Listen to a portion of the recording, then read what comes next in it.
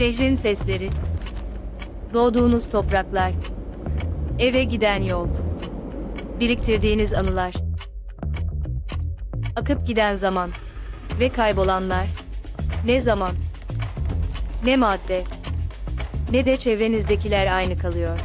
Bazen formu, rengi, sesi biz seçmiyoruz. Onlar bizi buluyorlar. Adım adım keşfetmek, yenilenmek.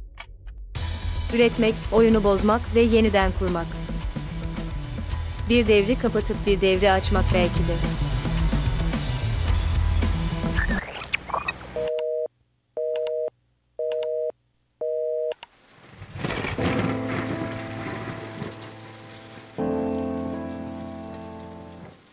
Bir anda mesela sizin yaptığınız duvardaki resimler canlanıyor düşünün ya da işte bir anda onların içine girip dolaşmaya başlıyorsunuz.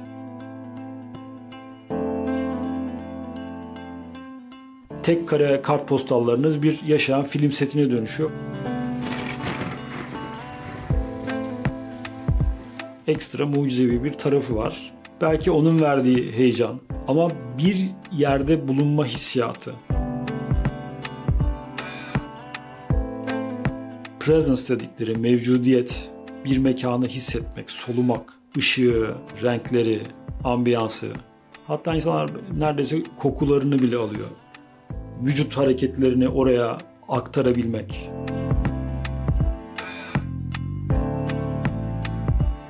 Ellerinizi yeni bir mekanda kullanabilmek. Şu anda bunu çok daha emekleyerek kullanıyoruz.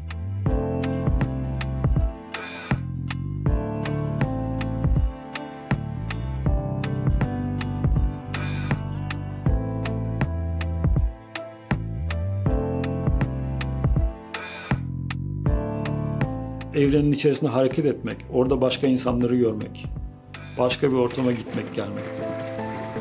Bunlar gerçekten insanlık için değişik deneyimler.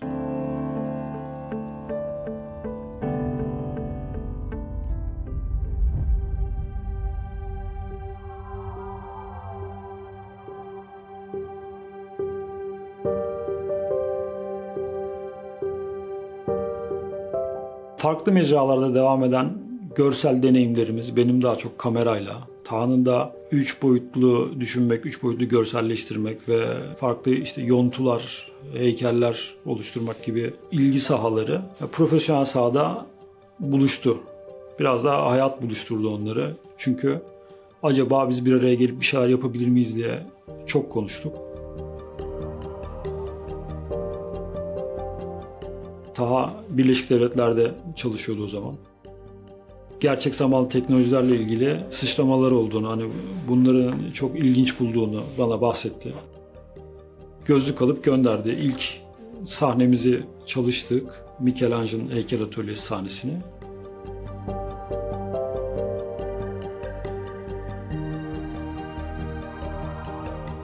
Onu hani deneyimledikten sonra orada yaşadığımız heyecan, çünkü gerçekten çok heyecanlı bir şeydi. O heyecanın yayılabilecek kalitede bir şey olduğunu düşündük. Yani belki buna ikna eden medyanın gücü, belki bizim biraz da yarattığımız kompozisyona olan sevgimiz ve onu anlatmakla ilgili olan tutkumuz bizi buraya yönlendirdi.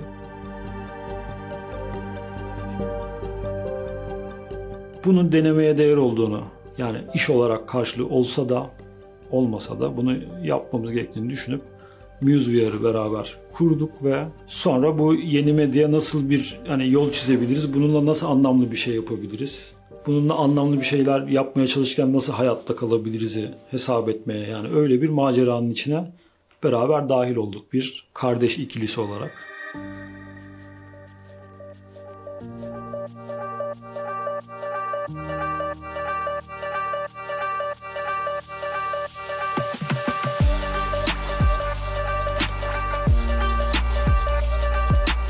ODTÜ'de felsefe okumayı tercih ettim. Çünkü gerçekten o sorular, yani felsefenin o zaman sorduğu sorular benim sorularımdı. Gerçekten benim sahip olduğum sorulardı, merak ettiğim şeylerdi.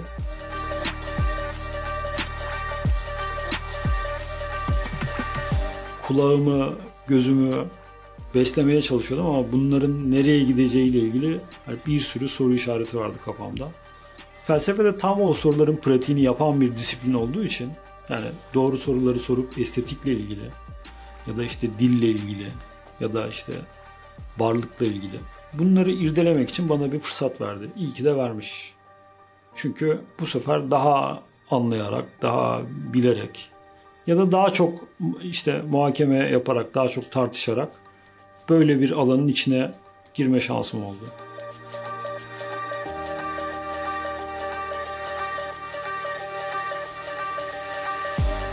İlk defa bir sanat eğitimi almadım. Ana disiplin olarak felsefeyi seçtim ama iyi ki de seçmişim. Çünkü daha sonra da işte sanat eğitimi almaya devam ettik.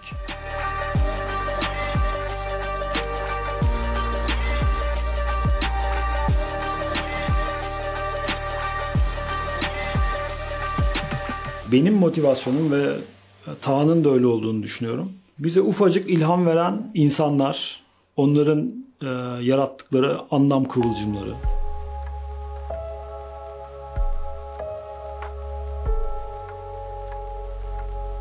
Yani ilham bu işin belki işte %1'i, %5'i. Geri kalan da onunla ilgili araştırma.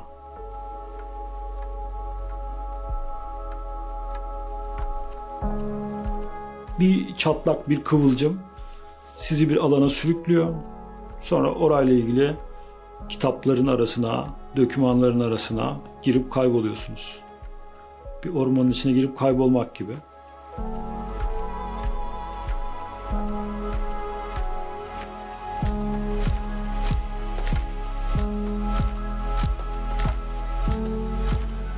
Oradan çıktığınızda da aynı insan olmuyorsunuz. Bu deneyimi yaşamak ve o deneyimin özünü insanlara verebilmek. İcabında bilişsel olarak, icabında da duygusal olarak. Şimdi dijital sanat ayrıca tanımladığımız bir şey değil bizim için. Bu tercih edilmiş bir şey de değil. Doğal bir süreç. Yani bizim gördüğümüz medyalar, içinde doğduğumuz dünyanın gerektirdiği anlatıcılar, vasıtalar, aktarıcılar. Leonardo da Vinci'nin kavak ağacı vardı. Mona Lisa'yı yaparken karşısında. Bizim de karşımızda ekranlar vardı. Önce tüplü ekranlar vardı. Sonra dijital diğer LED ekranlar vardı. Dolayısıyla herkes önündeki medyayla, şartları sağlayan içeriklerle kendi hikayesini anlatmaya çalıştı. Onun dijital olması ya da olmaması bizi açıkçası hiç ilgilendirmiyor.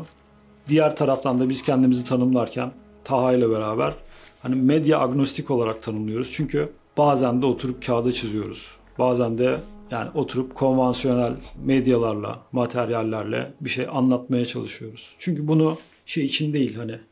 Bunu hani aslında kendi zevk aldığımız için, sadece zevk değil değerli bulduğumuz için ve içimizde onu besleyen bir tutku olduğu için yapıyoruz. Dijital olması tamamen zamanın takdiri.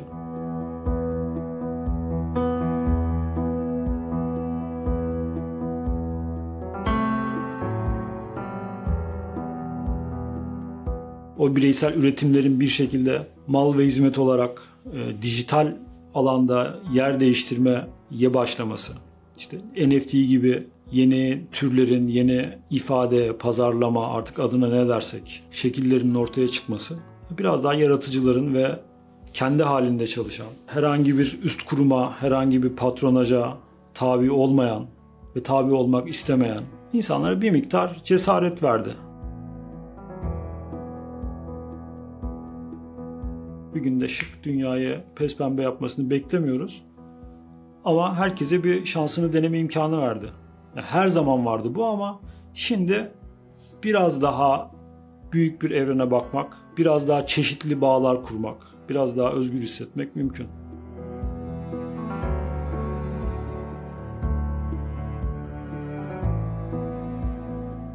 Dijital sanat diye bir şey yok. Sanat var. Biz bütün bu faaliyeti bir soyut düşünme pratiği olarak görüyoruz. Bir anlam oluşturma, bir kompozisyon oluşturma, bir söylev geliştirme. Bunu işte dilerseniz kelimelerle, dilerseniz yazıyla, dilerseniz dansla, dilerseniz işte dijital veya dijital olmayan herhangi bir materyalle ortaya koyabilirsiniz.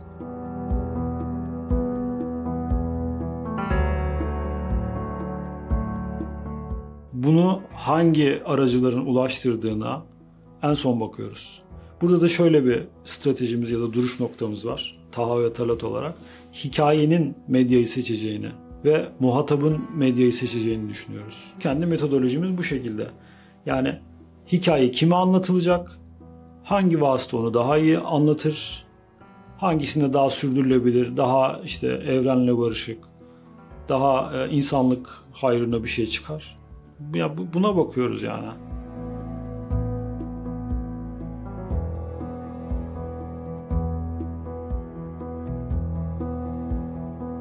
Bir mimarlık öğrencisinin dünyanın bir ucundaki binaya gidip onu deneyimlemesini kendi laboratuvarında yapabilmesini sağlıyor.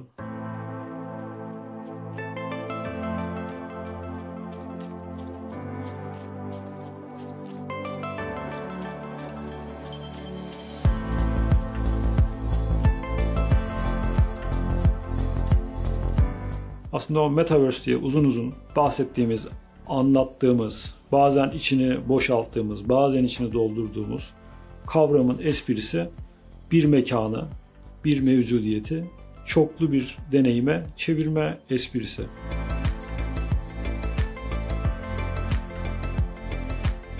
Kimin için anlamlı olabilir bu? Bir mimar için olabilir. Taşınmaz hikayelerini anlatmak isteyen insanlar için olabilir. Bir mekanda olmak için, o mekanı solumak için yanıp tutuşan insanlar için olabilir. Bir derdi olan, bir anlatacağı olan insanlar için anlamlı olabilir. Çünkü bütün hikayelerin yapmaya çalıştığı şey insanları içine almak.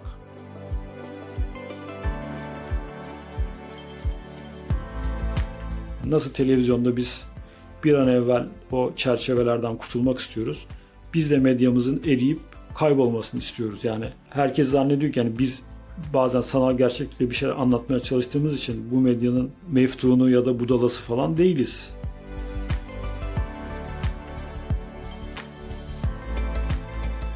Bunun bir esprisi var, bunun bazı kapasiteleri var.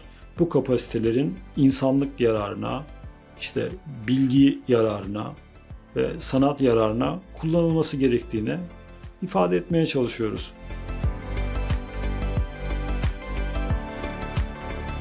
İki tane kurgu mekan ortaya çıkardık. Birisi Osman Hamdi Bey'in Kuruçeşme'deki yalısı.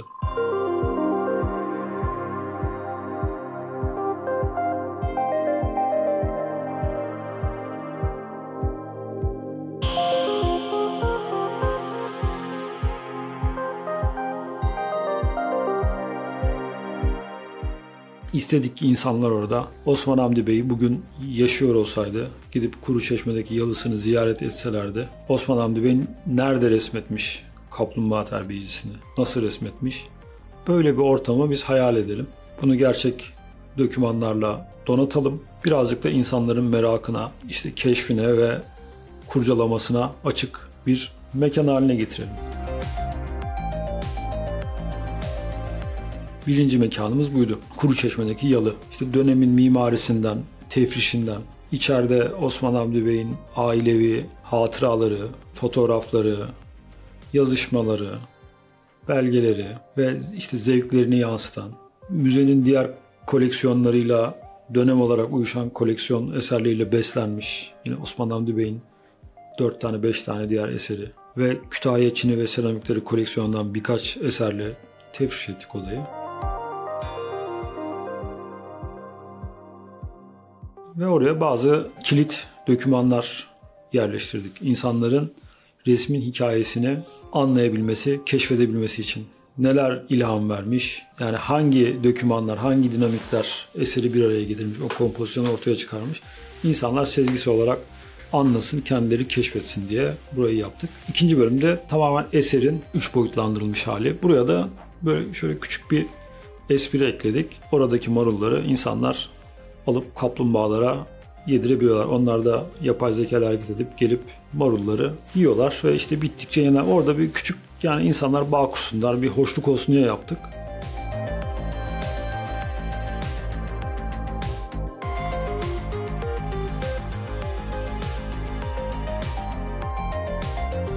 Biz burada izleyicinin eline kamerayı veriyoruz. Artı onun eline bazı objeler veriyoruz bu dünyada özgürce kullanabilmesi için. Ne olabiliyor bu?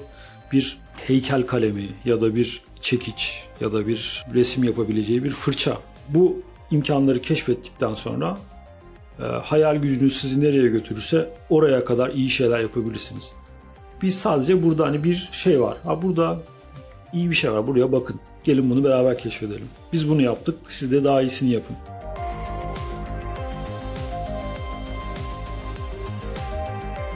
Bizi heyecanlandıran şey Rönesans'ı görmek isterdik. Yani çok sanat okullarında ya da kendi okumalarımızda Michelangelo hayranlık duyduğumuz bir sanatçıydı. Onun atölyesi acaba solusak nasıl olurdu?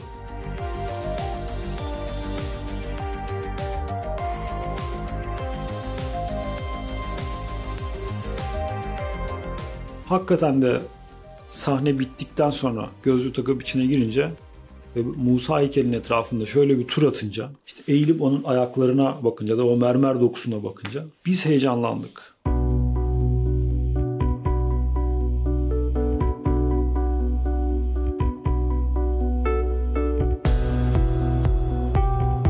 Bizim bu Stage isminde bir platformumuz var. Bir meta evren Stage. Bunu yaratırken de yine biz ihtiyaçlarımızdan yola çıktık. İlk ayağımız mimari, ikincisi sanat. Çünkü yani en çok bizim deneyim ürettiğimiz ve en çok ihtiyacını hissettiğimiz şeyler bunlardı.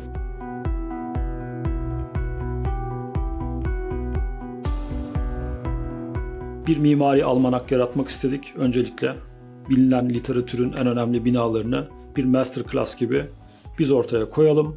Teknik yönleriyle, binanın tektoniğiyle, binanın felsefesiyle, binanın işte doğru ışık ve peyzaj simülasyonuyla ya da tefriş varyasyonlarıyla insanlar burayı deneyimlesin. Hem burada bir doktora öğrencisi ders yapabilsin.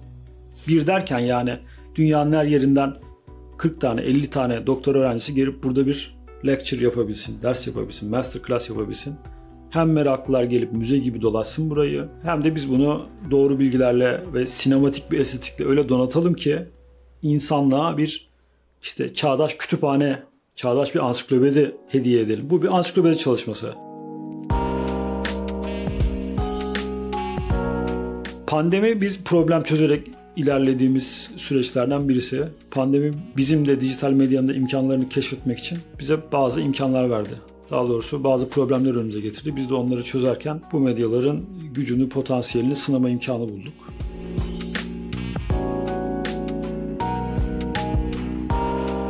Bir sanat kurumuyla beraber hem ofis hem de müze binası olarak kullandıkları bir yerdeki sergilerini işte nasıl yeni medyayla yorumlayabiliriz, nasıl kapalı alandan dışarıya taşıyabiliriz, nasıl pandemi gibi zor bir dönemde insanların deneyimini açabiliriz. Oturup bunun için bir AR uygulaması ürettik.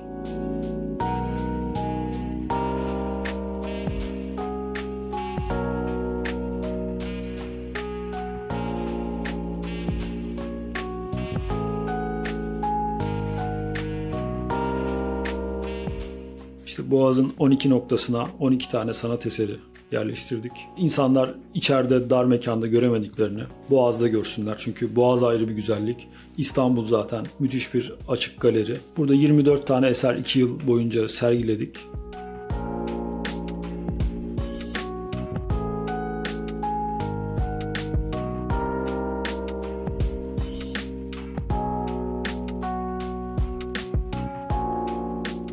Bunun yanında yine aynı sergiyi destekleyici bir mapping çalışması. Köşk binasının fasadında, daha doğrusu balkonlarının altında 9 balkonu birbirine bağlayan bir kompozisyonla yine Boğaz'da yaşayan balık ve işte canlı türlerin oradaki faunayı anlatan ve onların hareketleri üzerine kurulmuş bir kurguyla bir mapping çalışması yaptık. Bunu da yine küçük bir web uygulamasıyla, bir web oyunuyla ve bir VR filmle, 360 derece YouTube'da yayınlanan bir filmle destekledik.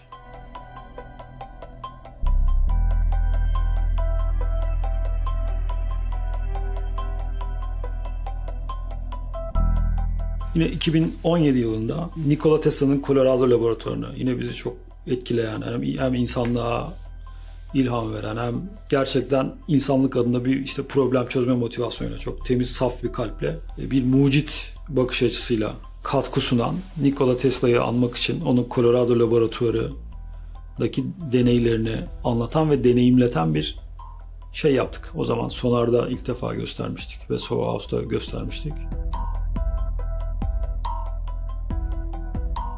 Tabii kablosuz elektrik ve bir Tesla bobini denen structure'ı bir VR deneyimine çevirdik. Ve bunu yaparken de onun işte 450 sayfa bir günlüğü var Colorado'da tuttuğu. Birazcık o atmosferi insanlara yaşatmak istedik. Yani çılgın bir dahi bu kadar zor şartlarda nasıl böyle bir şeyin peşine düştü?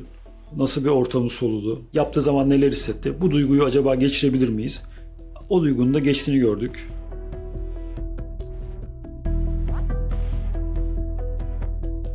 Genel olarak insanların etkilenerek ayrıldıklarını ve yani yıllar sonra da insanlar bunu bilimsel olarak unutmuyorlar.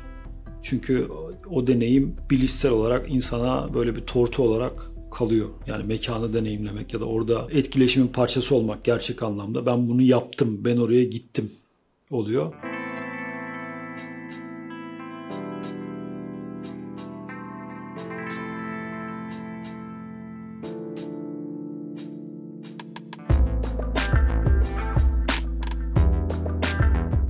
Bu medyayla biz ne yapabiliriz derken bir Contemporary İstanbul sonrası Devrim Erbil'le tanıştık. Sağ olsun inanılmaz bir göz Devrim Erbil. Yani bugün artık çok deneyimli, çok yaşlı ama algılarıyla ve gözüyle hepimizden genç ve çok keskin. Ona bu konuyu anlatmam ve onun onayını almam 15 saniye kadar falan sürdü yani. Biz bir konsept çalışması yaptık hocaya. Onun işlerine gönderme yapan yeni bir yorum yaratmaya çalıştık. 15 saniye baktı sadece. 15 saniye. Bu dedi muhteşem bir şey. Bunu hemen yapalım.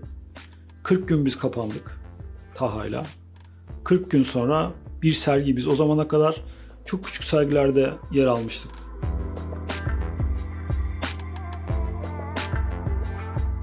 Devrim Erbil hocayla bir sergi yaptık.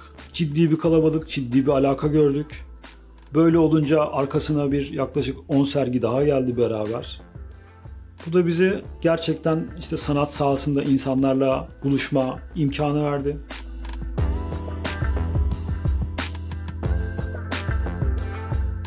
Ve hani sahadan doğru geri dönüşleri toplayarak bu çalışmayı geliştirmeye devam ettik. Bugün Beyond İstanbul ismiyle dün İzmir'de açtığımız sergi bu çalışmanın bir meyvesi olduğunu söyleyebilirim.